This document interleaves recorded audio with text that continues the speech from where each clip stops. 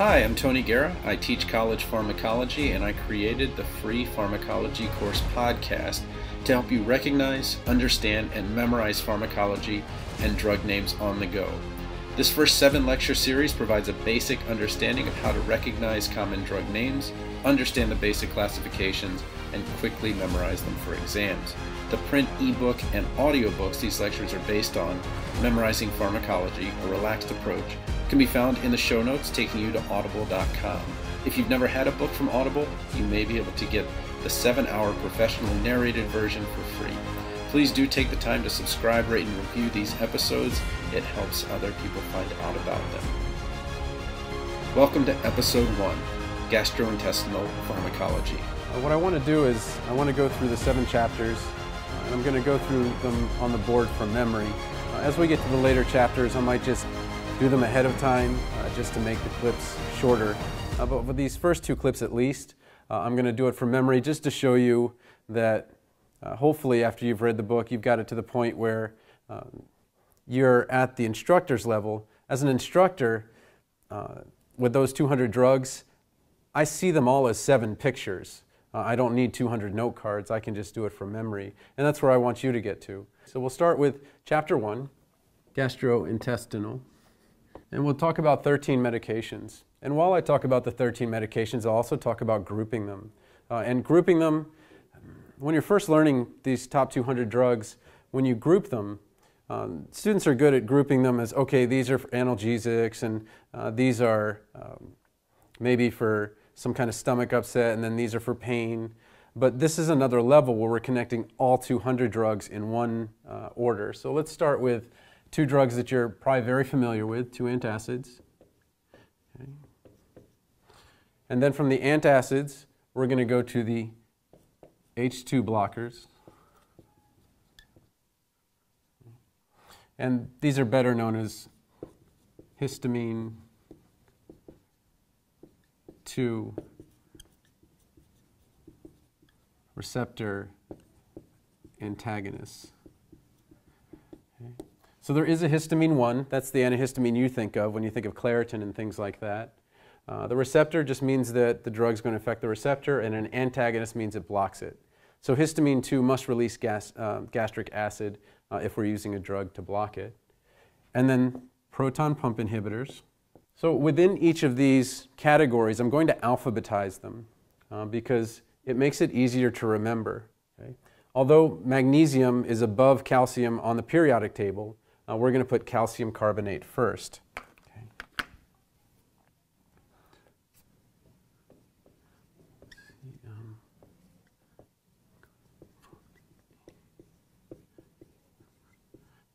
So calcium carbonate is Tums, but I also want you to know that it's something called children's Pepto. This is important because regular Pepto has a salicylate component that's a lot like aspirin, and that can be very dangerous in children, especially if the child has some kind of chicken pox or fever and things like that. You can get Reye syndrome, spelled R-E-Y-E''S. There's magnesium hydroxide.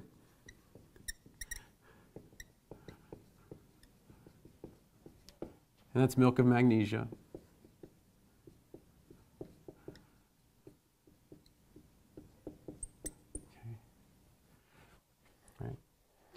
So these antacids, they work very quickly, and because they work quickly, what we're going to do for the way that we're going to remember them is these work in a couple minutes, maybe 5 minutes. These work in about 30 minutes, the H2 blockers, and then these work in about a day. Okay. But antacids are probably the first thing you'll reach for because they work so quickly. Then if it persists, you might go to an H2 blocker. And we have 2 that we're going to use, Famotidine Ranitidine. I'm not going to put the brand names yet because I want you to notice that there's a tidine ending, T-I-D-I-N-E. The first thing I want you to know is that the ine, I-N-E, is not the ending. A lot of the videos on YouTube show that as the ending just because 20% of all drugs end in ine. So you don't want to classify it by that.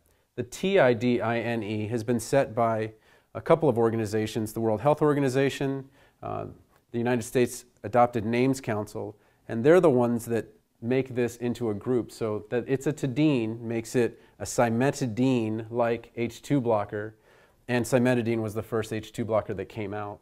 Okay. So let's put the brand names in there. Pepcid, which combines peptic and acid. Zantac, you can kind of see the word antagonist in there for acid. Okay. And then 2 proton pump inhibitors, and we're going to see similar ending, or that they're going to have similar endings, and then I'm going to introduce something new as well there. So S-omeprazole,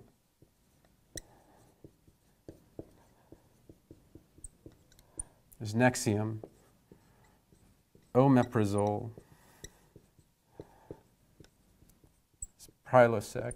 Okay. So the prazole ending is what lets us know it's a proton pump inhibitor. But you'll notice we have omeprazole and omeprazole. What's the S? What's this doing? If you look in, and Wiki is a good place to look because it has good pictures of molecules. This omeprazole is actually an R plus S, where this omeprazole is just an S. What does that mean? There's a left-handed, there's a right-handed rectus and left-handed sinister omeprazole. So it's a mixed, there's 2 sides to the molecule, and only the S does anything. So Prilosec came first. Protons, low secretion is how you remember the brand name. And then esomeprazole or Nexium came next, and you can remember that from Nexium. Okay? But just notice that these have the same root, okay? But they still have this ending, prazole. Be careful, some of those YouTube videos call it azole, and those are maybe people that haven't had organic chemistry. An azole is just an organic chemistry compound, but prazole is an actual stem by the United States Adopted Names Council. So let's look at our first 6 drugs in order. We start with antacids, okay? Calcium carbonate and magnesium hydroxide alphabetized, although on the periodic table I know magnesium comes first, it's 12. Calcium carbonate is 20. H2 blockers, alphabetize them. Famotidine, ranitidine. Notice the tidine stem, the T-I-D-I-N-E. And then the proton pump inhibitors, esomeprazole, omeprazole. Although omeprazole came first, esomeprazole should be alphabetized before omeprazole, and this S means that it's the S isomer, and that's supposed to work a little bit better. All right, well, let's move on to the next group. So after you have a stomach ache, sometimes you get diarrhea, so let's look at some drugs for that.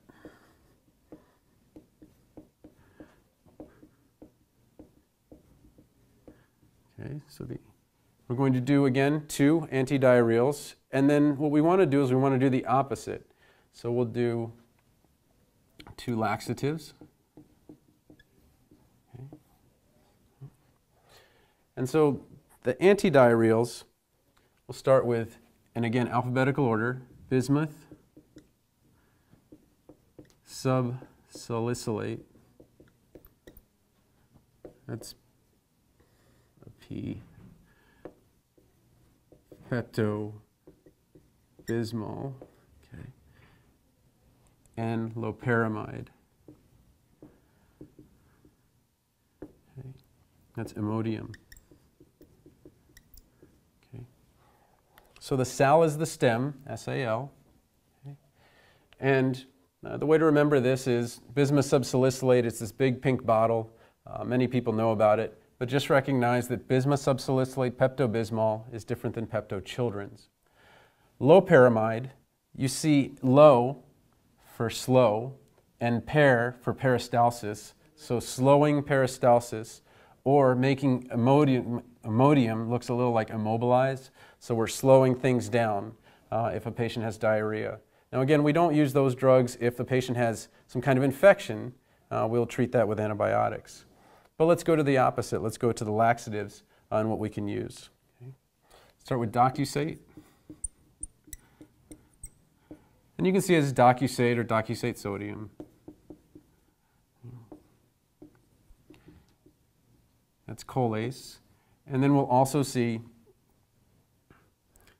Polyethylene Glycol.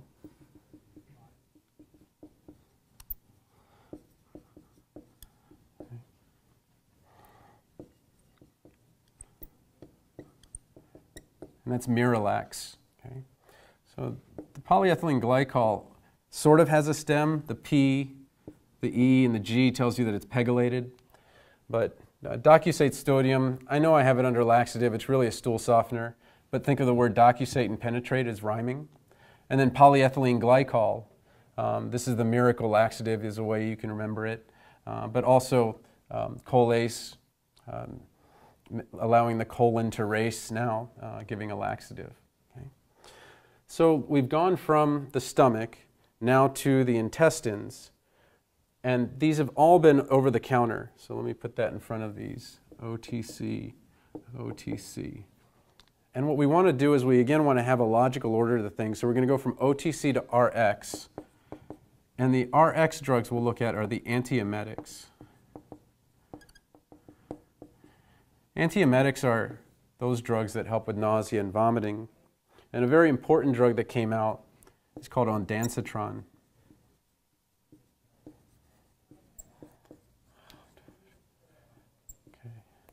Ondansetron is Zofran, and it has the citron stem.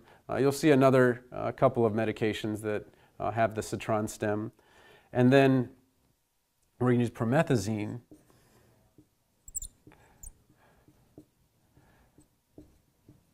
which is Phenergan. Okay. I'm also going to put something here next to the Zofran, an ODT. Zofran comes as an orally disintegrating tablet because sometimes if somebody's vomiting, even just taking a little bit of water would make them vomit again. So the orally disintegrating tablet allows it to just dissolve. The Phenergan comes as a rectal suppository. Again, because the patient is vomiting, they would lose the medication if they took it as a pill. It's another form. Okay? So what we've done is we've gone from the stomach down to the intestines, back up to the mouth, if you want to put it that way. And then we're going to go back to the intestines. There's two ways that I look at it. You're already there if you're thinking of the rectal suppository promethazine. And so the last one we're going to do is something for ulcerative colitis.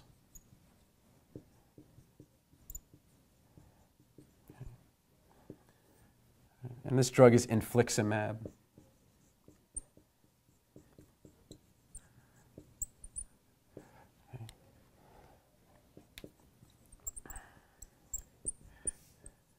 And that's Remicade, remission aid. So sometimes ulcerative colitis can go into remission, and that's how you remember it.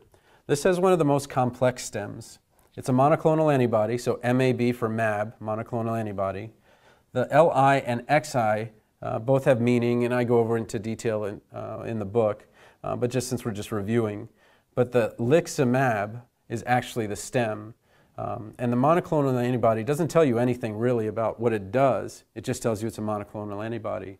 The LI and the XI are much more useful because we're going to see in later chapters things like Xolair and etanercept and other biologics that have these complicated stems. Okay?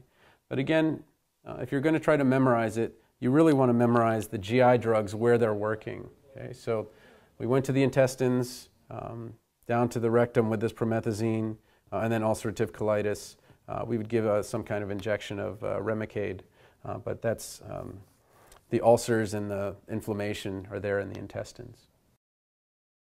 Support for this episode comes from the audiobook Memorizing Pharmacology, a relaxed approach. With over 9,000 sales in the United States, United Kingdom and Australia, it's the go-to resource to ease the pharmacology challenge. Available on Audible, iTunes and Amazon.com, in print, ebook and audiobook.